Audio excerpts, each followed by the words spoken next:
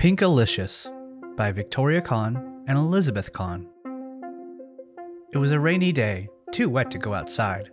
Mommy said, "Let's make cupcakes. What color do you want?" "Pink," I said. "Pink, pink, pink." Mommy put in some pink. "More," I cried. "More, more, more." I gobbled up a couple of cupcakes while Mommy and I frosted them. They were so yummy.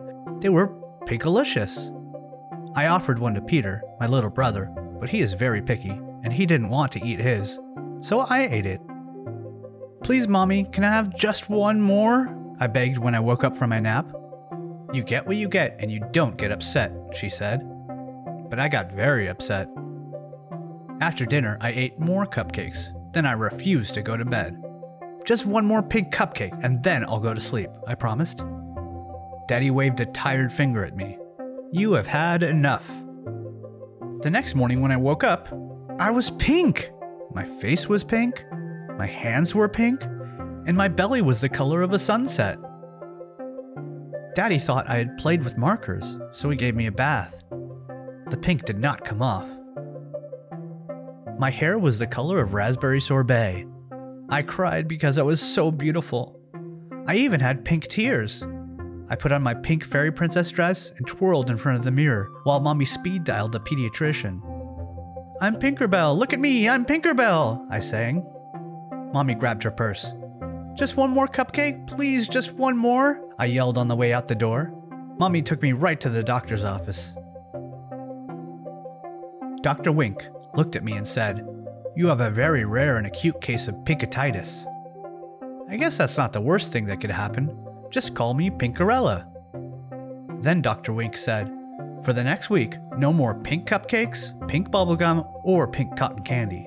Boo! To return to normal, you must eat a steady diet of green food. Yuck! On the way home, we stopped at the playground. My friend Allison was there, but she didn't see me because I blended in with the pink peonies. When I waved to Allison, a bumblebee landed on my nose. "Buzz off, I am not a flower," I scolded the bee. Soon, I was surrounded by bees, butterflies, and birds. "Mommy," I cried, "please take me home." When I left the playground, I asked Mommy if I could eat another pink cupcake when we got home. "Don't you remember what the doctor told you?" she said. "No more cupcakes." Peter tugged at my pigtails. "I wish I were pink like you," he said. He was green with envy.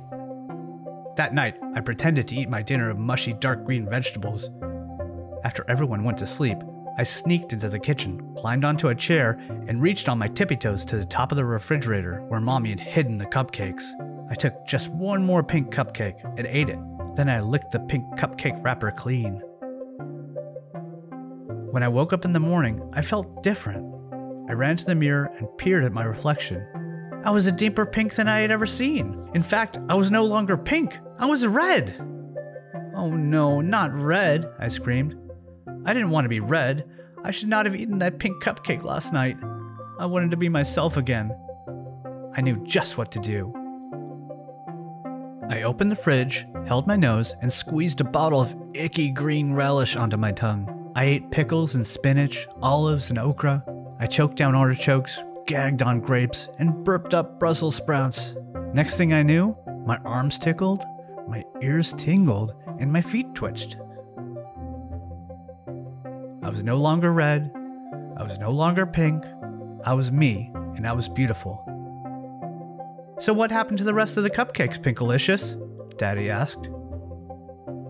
Just then, Peter ran in and yelled, "Pinkaboo!" The end.